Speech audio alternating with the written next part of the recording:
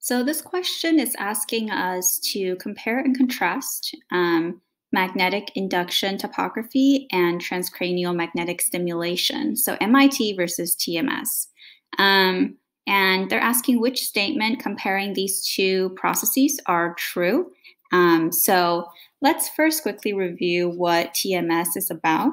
So suppose you have a patient and you want to induce a current in a region of the patient's brain. So what you do is you put a coil above the patient's brain, and of course it's connected to the battery, and you have a current running through it. Therefore, you have created a magnetic field going through this coil, and it's gonna go through the patient's skull onto this conductive region in the patient's brain.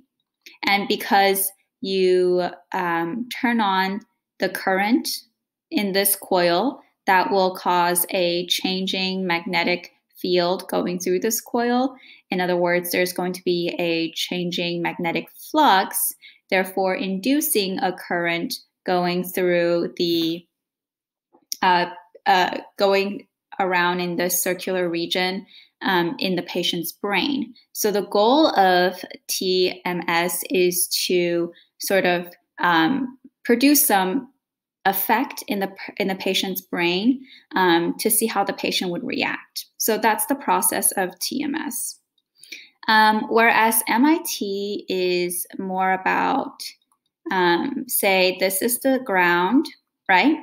You first have a source coil that has a source current, and this, of course, would induce a magnetic field through the ground, and then you will induce a response from the bottom, like in the below ground in the soil, for example, and this is going to have an induced current in the ground, and this induced current will then, in effect, produce a magnetic field back, and then you're going to use another coil to measure this new magnetic field.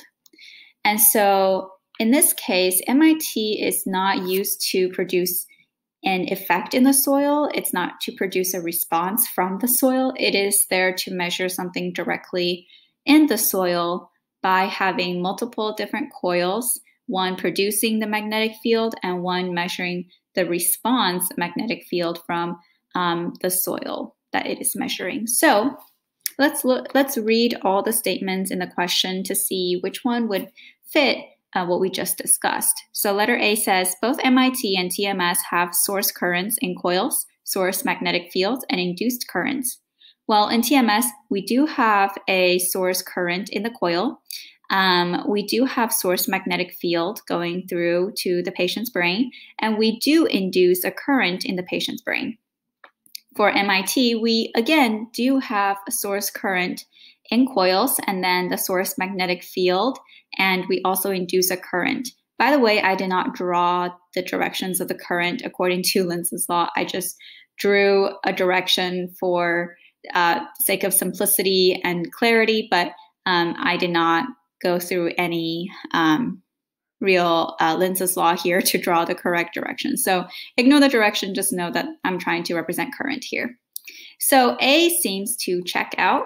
Let's go to statement letter B. Statement B says, MIT detects the induced magnetic field produced by the induced current, TMS does not.